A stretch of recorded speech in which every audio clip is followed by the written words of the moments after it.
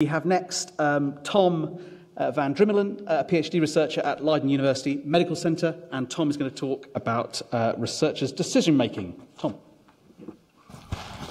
So here we go, fingers crossed. Thank you. Very nice to see so many of you still here, especially seeing as the Eurovision Song Contest is on right now. Hoping Holland gets through to the finals so that I can see the rest of it on Saturday. But I'm very happy to be here talking to you today about our research project on researcher discretion. And when most researchers talk about researcher discretion, it's usually seen as something, researcher degrees of freedom, it's usually seen as something negative. It's a place where science is vulnerable, where biases, where conflicts of interest seep into the research through the researcher. So usually the idea is that we need to try to curb this researcher discretion as much as possible. So I've got here a quote from a fellow Dutchman, Richards, and his colleagues. They wrote that the ideal pre-registration of a study provides a specific, precise, and exhaustive story of the planned research. That is, it describes all steps, only one interpretation, and excludes all other possible steps. So on this board up here, it's very easy to do that. Bam! What does it look like in practice? Is it even possible? We found that quite a lot of the research that talks about this topic of researcher discretion engages with it on a theoretical level, what people should and can do. Quite a little, not a lot is on an empirical level. So we wanted to change that. We set out to research researcher discretion in practice to find out when researchers are required to exercise decision, what components come into these decisions, and how these decisions are actually made. So how do we do that? By doing ethnography in a research group. Ethnography is mainly based on participant observation, triangulated with document research, semi-structured interviews throughout.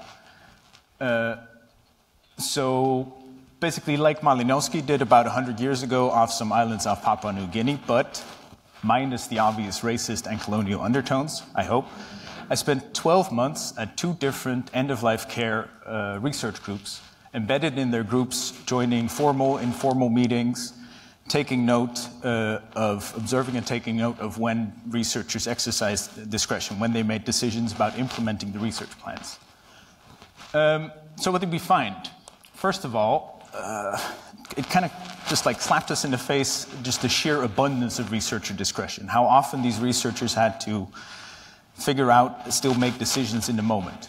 And after long bouts of coding where we tried to identify and categorize these instances of researcher discretion, we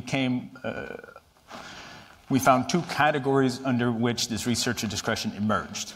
First of all, it emerged when plans were underdetermined. So plans were underdetermined in the sense that it was not sufficiently precise to specify a specific action for the researchers to take. Something still had to be operationalized. Big circle, the researchers in the moment still had to focus it. So what this comes down to in practice is you have quite clear inclusion criteria, but what we saw is quite often these researchers still had to make decisions in the moment about whether a particular potential participant is warranted to be included in the study. For example, because their medical condition might not fit exactly with the inclusion criteria. Maybe you're not quite sure whether they understand the language, whether they sufficiently mastered the language. These are all things that had to be operationalized in the moment still, so where researcher discretion emerged. So the answer at this point seems quite simple, and we should indeed be following what Richards and his colleagues said. We should be making plans that are very specific, very precise, and exhaustive. But that might not be a suitable solution for all either, because, on the other hand, we had quite some moments where plans were overdetermined as well. So overdetermined plans were plans in which the protocol specifies, it's wonderful, it specifies specifically when, where, how something needs to happen, but things changed under circumstances at hand. Those are no longer desirable or even possible to execute, so you have to do something else. And again, researcher discretion emerged. So even though in certain situations, and there might very well be situations in which you can specifically plan for actions in advance, probably this researcher discretion will stay. But this is nothing new. We all know that plans change, and that doesn't have to be a problem either, because we've heard it before, plans are plans and not prisons, so they can change, and it's okay. This adaptation, operationalization is all right if you're just transparent about it. But our next finding kind of problematizes or makes things difficult for this assumption as well, because we found it quite difficult to identify discretion sometimes. So occasionally in our data, it was very clear researchers made a decision. They came together, they weighed different options, and they picked one. But in many more other cases, there might have been different options available, but the researchers didn't consider any of them. They just went ahead. It was just implicit. So an example of this, obviously, is when we identified a decision in the data, but the researchers themselves didn't identify it as such. But interestingly, the researchers amongst themselves also expressed confusion, disagreement about whether an active decision was merited or whether a decision might have been made in the past. For example, we saw a couple of times where some person, a researcher, asked a question in the research team, oh, should we do this or that? Does this mean this or that? And another researcher just dismissed this. Well, it's clear, right? It's right there, so we don't need to think about it anymore.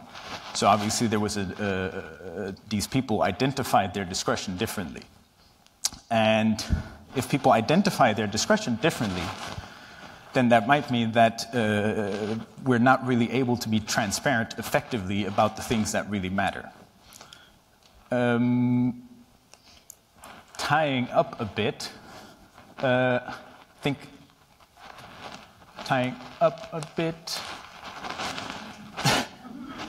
want to say that maybe our research shows some indications that researcher discretion is an integral and unavoidable part of the research practice. What makes things a bit more difficult is that if we were just transparent about it, that would be great, but we might not be able to be effectively transparent because we don't know which decisions we've actually made. Now I'd like to tie this off with a nice quote by Karl Popper, who wrote that institutions are like fortresses. They must be well designed and properly manned. And I would say so are plans. And that's why you see this nice double helix, because I think we have two ways forward to go here. We need to design the fortress, and we need to train the troops. Designing the fortress means that more follow-up research is necessary to contextualize and to qualify scientific rigor when it is necessary and when it is possible. But we may have to abandon fantasies of a protocol that states states a specific action that is only interpretable in one way. But the next point is that training for responsible conduct of researchers might also have to include a bit more of an explicit acknowledgement that researchers regularly are required to exercise their discretion. And in order to do so, we might need to build capacity for these researchers to engage with these decisions with critical autonomy and reflexivity in order to responsibly manage the freedom and responsibility that this discretion gives them. Thanks so much for your attention. My fellow researchers on the topic are Ria Reis, Nieke Slagboom, Lex Bouter, Jenny van der Steen. There's so much more I'd like to talk to you about. Please let me know if you have any questions or tap me on the shoulder for the rest of the conference. Thanks so much.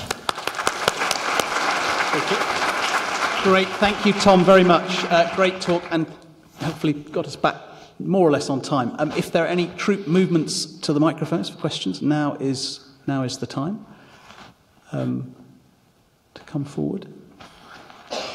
No? Oh, there's one. Yep. Come, quick. Yep. Great.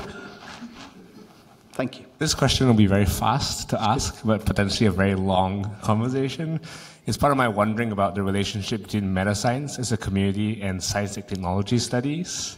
Your study reminded me very much of Nora Catina's study of epistemic cultures, Bruno Latour's Science in Action, and this interesting sort of application to thinking about the issue of researcher degrees of freedom.